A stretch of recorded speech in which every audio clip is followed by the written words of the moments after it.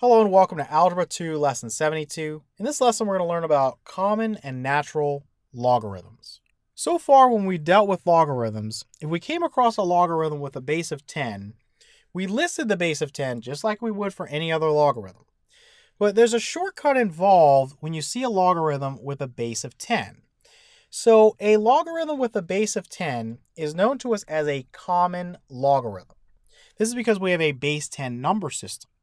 So when we encounter one of these guys, we don't actually have to list the base.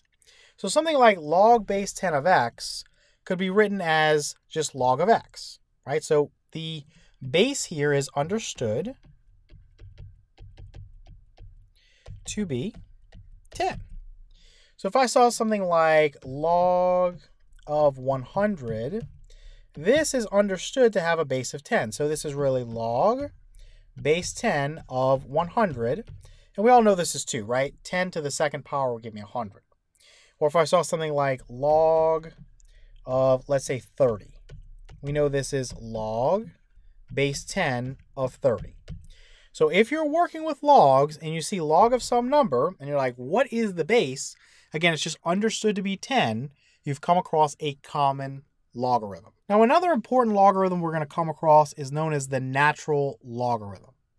So the natural logarithm obtained its name because of its place in biology and natural situations where growth or decay is involved. So the natural logarithm has a base of e. So if you see something like log base e of x, this base right here, this is what we're talking about. And e, this number, is approximately equal to 2.71. This e here is going to come up a lot, okay, when we're working with math moving forward. And just think of it as kind of another number that you're going to encounter like pi. It's this special irrational number. Again, after the 1 here, there's an infinite number of digits. There's no pattern to it. It just goes on and on and on. So when we see log base e of x, we can abbreviate this and just say this is the same as saying ln, which stands for the natural logarithm, of x. So if I see ln of 5, this is the same as saying we have log with a base of e of the number 5. Okay, these two are the same. But typically you're going to see this written and not this written. Okay, so you'll just see ln of the number. All right, now let's talk a little bit about how we can use a calculator to either get an exact value or an approximate value for a logarithm. So the reason it's important to talk about the common logarithm and the natural logarithm, these are the two buttons that are going to be available to you on most calculators. Now, there might be some calculators out there that allow you to change the base of a logarithm. The calculator I have, the calculator that most of you will have, gives you just an ln key for the natural log and gives you a log key, which is for a base 10 log or a common logarithm. So if you are in that situation like I am, you need to use a change of base rule in order to plug logarithms into the calculator and get either an exact value or in most cases an approximate value. So the change of base rule goes like this. For a greater than 0, a not equal to 1, b is greater than 0, b not equal to 1, and x is greater than 0, you have log base a of x. This is equal to log base b of x over log base b of a. So just notice that the base here and the base here is the same. So in most cases, we're just going to use the common logarithm. So if I had something like log base 2 of 10, and I wanted to change this to a common logarithm or a base 10 logarithm, I could just say, okay, well, this is log of 10 over log of 2, okay? And you could punch this into your calculator and get an approximate value. And if I went to 3 decimal places on this, I could say this is approximately equal to 3.32. It's 1 and then a 9. So the 9 allows me to take that 1 up to a 2. And then everything after that would be a 0 if I was rounding. So let's just say this is approximately 3.322. Okay. So knowing that, I couldn't have typed this into most calculators, but I can type this into most calculators and I can get this. So that's where the change of base rule comes into play. Again, my base here and my base here are the same. I might as well have just wrote this is base 10 and base 10. But again, if I just write log of something, I understand that the base is 10. So that's why I use that little shortcut. Then this guy right here came from this. Okay. Again, just follow the pattern. This right here your argument in the logarithm is going to go as the argument in the logarithm in the numerator. Then this right here, the base, okay, the base is going to become the argument in the logarithm in the denominator. So just following that pattern, you can change the base and you'll be able to key that in to your calculator. And you'll get the same result if you use the natural log. So if I said ln of 10 over ln of 2, I would get approximately 3.322 as well. Okay, so same thing either way. If you want to use the natural log or if you want to use the base 10 log or the common logarithm, it's going to be the same answer. All right, so now we want to use your calculator and the change of base rule to approximate each to 3 decimal places. All right, so we have log base 4 of 53. So I'm going to change the base to a base 10 log. And so I'm going to say this is log of this guy, 53, over log of this guy, which is 4.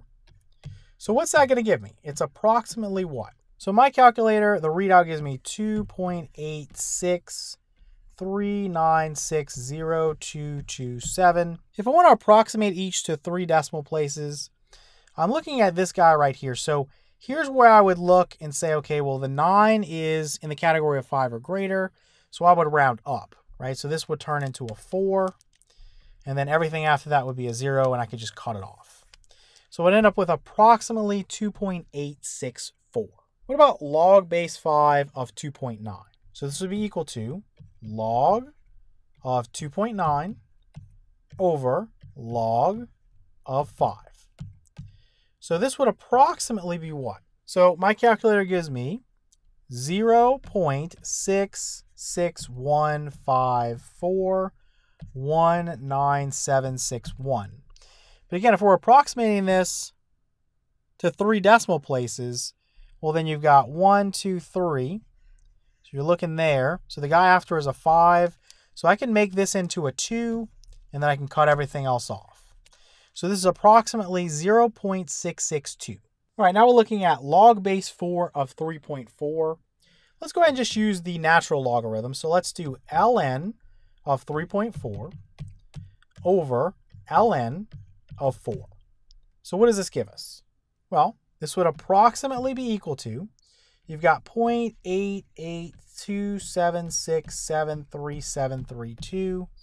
That's the readout I get from my calculator. So for 3 decimal places, I'm looking at that digit there. And so the 7 here, the digit after, is in the category of 5 or greater.